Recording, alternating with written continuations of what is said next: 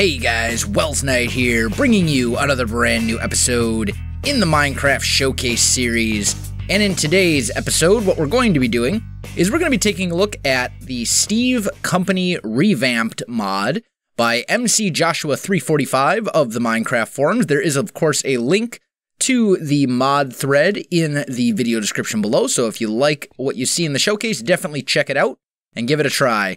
Now, basically what this mod does is it adds a whole bunch of various kind of random items to Minecraft, and it adds something that I personally really believe should be in vanilla, which we will get to at the end. So, first and foremost, we have over here the skull, the the create assassin shrine, and then the ambush crate, which is a work in progress. The skull you can make by taking vanilla bones and just putting them in a crafting bench like this. That will then create a skull, which you can then surround with redstone like this to create the crate assassin shrine. And then you can take that item, surround it with any type of wooden planks, and that will give you this ambush crate. Now, at the moment, the ambush crate doesn't actually do anything, but it is still labeled a work in progress. So I'm sure it will be cool when it's done. Now, it also adds a bunch of food. We have cheese, which you get by putting in a smeltery. Oh, what am I doing? Let's just grab some coal. And that will cook up. You just basically have a bucket of milk into a furnace, cook it, and then you will end up with this cheese right here. Now, you can take the cheese and turn it into a block of cheese, just like this, and that will make this beautiful cheese block that looks like that. So, pretty cool. We also have tomatoes now, and you grow them just like you would any other vanilla crop, like potatoes or carrots or whatnot. And then you can take the potatoes, the cheese, as well as some bread and steak, and you can make sandwiches. Pretty cool. Next, we have grenades. Now, grenades you craft by taking iron ingots, a piece of TNT, and some gunpowder, and that will give you one grenade. Now, there is actually a little bit of a problem right now with grenades. If we throw one, you'll notice when you actually come to this area, you end up kind of rubber banding and stuff. And I am playing on a single player world. I'm not on a server, so that's a bug that will have to be addressed. But grenades, still pretty cool. Gotta love grenades. Let's fix our little showcase room. Here we go. Next we have shades, and those are crafted with glass panes and iron ingots. And you can take those and put them on, and then you can look pretty cool. It also gives you, I'm assuming, let's just pop into game mode S, and let's see, it gives you night vision. Everlasting night vision, so that's pretty nifty. Let's go ahead and put those back. Oop. There we go.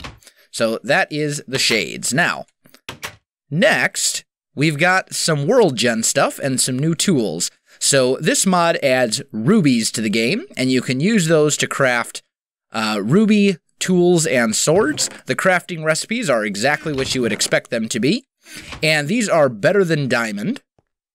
You also add, this mod also adds to the game the lifesteal crystal and the lifesteal crystal wand. So lifesteal crystals are these. They will generate in the world, and when you mine them, they'll give you this. You then get this lovely crystal wand. Now, let's test it out. Let's go into easy so I can actually spawn this zombie. And we'll grab ourselves this wand right here. And look, I take damage, and then when I hit it, it restores damage. So, pretty cool. Pretty cool. And the crafting recipe is just 2 sticks and a lifesteal crystal, just like that. Last, but certainly not least, we have new armor, and this is the one right here that I'm most excited about. It adds stone armor to the game. So let's go ahead and put that on. Gives you about half of your normal armor, but it also gives you slowness. Slowness 2 to be exact, so good luck running in stone armor.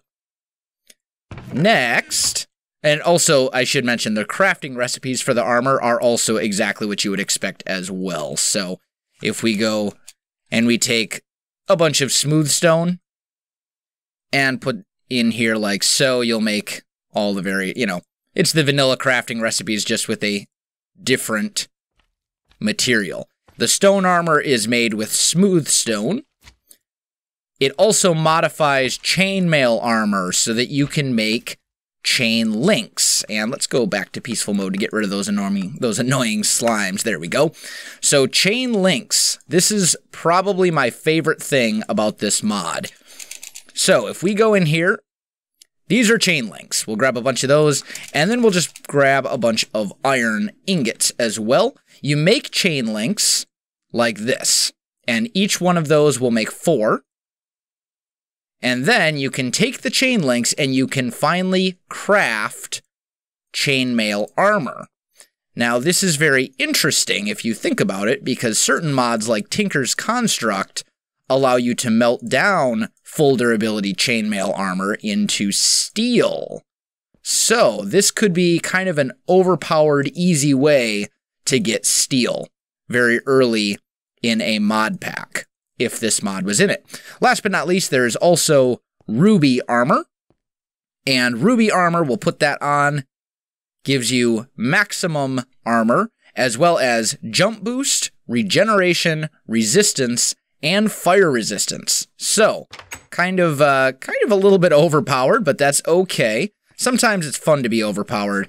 Let's go into game mode C, just so I can break this. We'll test out the jump boost. Wow, that is a heck of a jump boost. Look at that. Look at that. That's insane. Now, I'm considering adding certain things from this mod pack into my own mod pack that I'm currently developing, which is kind of why I'm showing it off, specifically the chainmail. That would be pretty cool. I think the ruby, I'm kind of on the fence as to whether or not it's overpowered. It isn't very well balanced right now, but that's okay. But yeah, that is basically the mod in a nutshell. Once again, the mod was called Steve Company Revamped by MC Joshua 345, and there is a link to the Minecraft forum thread in the video description below. So guys, if you enjoyed this little showcase, don't forget to like, subscribe, and leave me a comment. I do appreciate it, and it really helps out my channel. You can also find me on Facebook, Twitter, and Twitch. There are links in the video description below, so check that out as well. Otherwise, guys, thanks for watching, and I'll definitely see you next time. I need your Q&A questions. You can put them in the comments of this video. You can send them to me on Twitter. You can send them to me on Facebook. It doesn't matter how you send them to me. You can send them to me however you want, whatever you are